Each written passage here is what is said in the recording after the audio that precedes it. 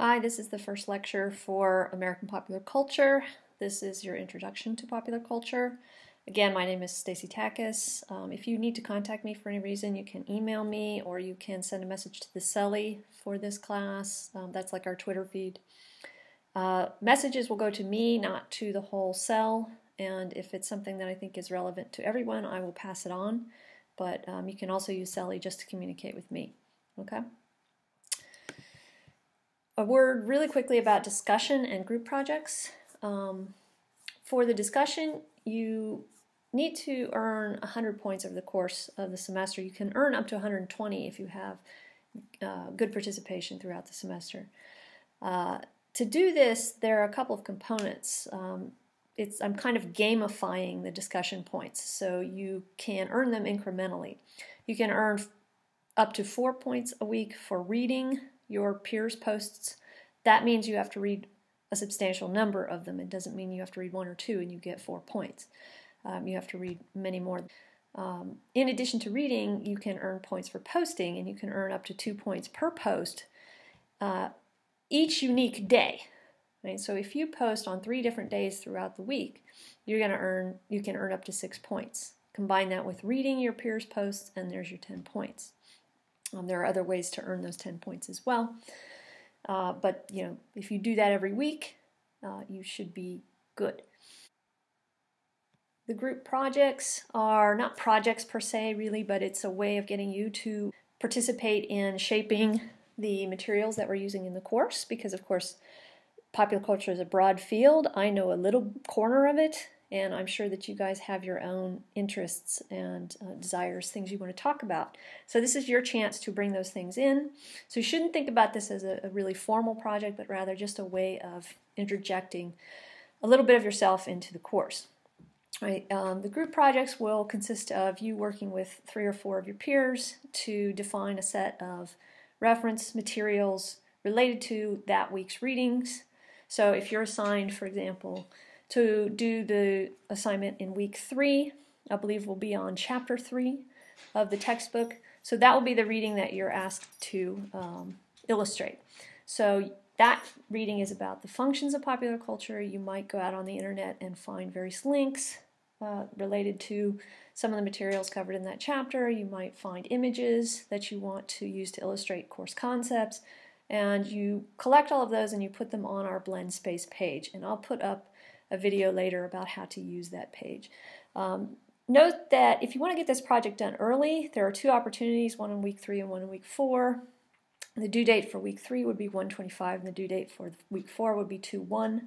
If you do have conflicts or a particular interest in one of the units from later in the semester, you can let me know by 1/18, and I will try to accommodate your wishes. Right, but otherwise, I will just randomly assign you to a group. So our topic for today is what is popular culture, and as this graphic illustrates, popular culture is a really broad field. There's no one specific way to define the term. It's really more of a conceptual category. And it's often defined in contrast to other such categories, such, for example, elite culture, folk culture, mass culture, dominant culture. We'll talk about all of these things at some point in the semester, and a couple of them today. But what is popular culture is often defined by what it is not. To understand popular culture, we need to know several other key terms, and so the chapter starts by defining some of these terms. The first term being culture. What do we mean by culture? And there are various ways to understand this term as well. In the old days, as in before the 19th century, culture referred usually to elite art objects, or what we might think of as high culture, so things like opera and literature, painting, and those exclusive arts that were hard to access for the vast majority of people. These art objects were presumed to have aesthetic qualities, which could help enlighten or civilize people. And so, it's not a coincidence that the word culture shares with the word cultivate a root. Right? The idea is that you can use cultural objects to cultivate refined sensibilities in people. Okay, so before the 19th century, this was really the definition of culture. It was a synonym for high culture. Right? So this is a graphic novel or compendium of graphic novels. And it's sort of making fun of this concept. This is an image of what we call a Brahmin, which is, a very snobby, well-educated person. And you can see that under this model of culture, there's a lot of anxiety about the masses and what they might bring to the table as far as culture is concerned, right? So, please put an end to the Teenage Mutant Ninja Turtles. It's dragging us all down. Right? This was this kind of judgmentalism was a prominent feature of early definitions of culture. By the 19th century, though, anthropology as a discipline had emerged, and anthropologists were being exposed to many other cultures and started to question whether we should be defining one culture's ways of acting as superior to another culture's. So they adopted a more general definition of culture, which is simply the values, symbols, beliefs, and rituals used by social groups to organize themselves and explain the world. So this is the idea of culture as a whole way of life, right? Including what we eat, how we dress, what languages we speak. These are all elements of culture. And there's much less judgmentalism entailed in this definition of culture because for anthropologists, no one culture is better than another. They're all just different, and in their difference, interesting. Cultural studies practitioners, people who study popular culture, largely agree with these anthropological definitions. And the goal of cultural studies is to study the shared text, rituals, symbols, and practices that bind groups together. So metalheads, for example, metal music fans, right? And this is somebody's meme that I got off the internet, right? Metal's not just music, it's a way of life, right? This captures that sense of culture as a social binding agent, if you will. It's those symbols and rituals and practices, in this case music, a way of dressing, a kind of language, gestural language in particular, that all fans of metal will recognize. And it's sort of the clothing, for example, is a badge by which different fans recognize each other as shared cohort.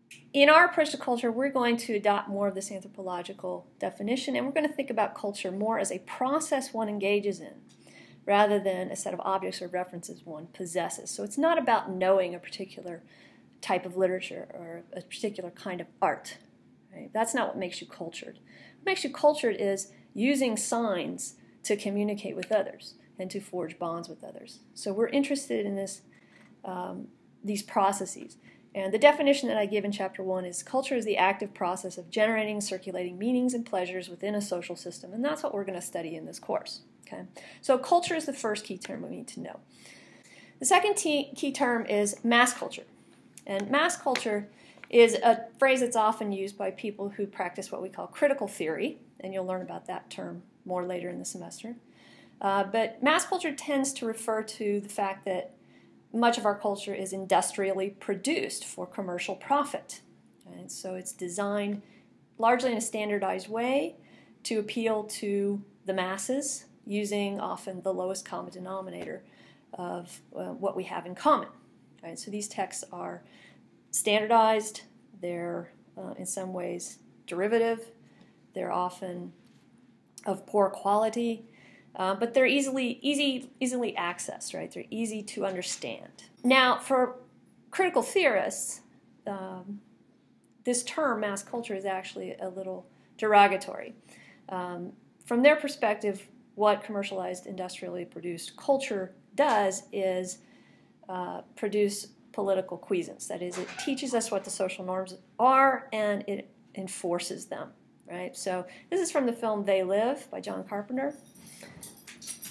And in that film, the aliens have taken over American society, and they use the media to pacify the rest of the population. And so we can see they use television, and the message that's being projected subliminally to people when they look at this image is obey, right? Follow order, obey, conform, no thought, sleep, right?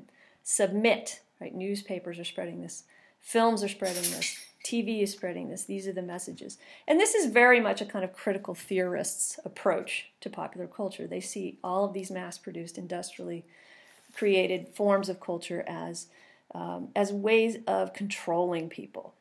And that's certainly one way we can approach popular culture. We will talk about it a little bit. It's not the predominant way that we're going to approach it, however, because this way of looking at culture as mass culture focuses only on production and distribution. It doesn't focus on consumption. It doesn't focus on the ways that we use these products. And that's really what we're going to be interested in.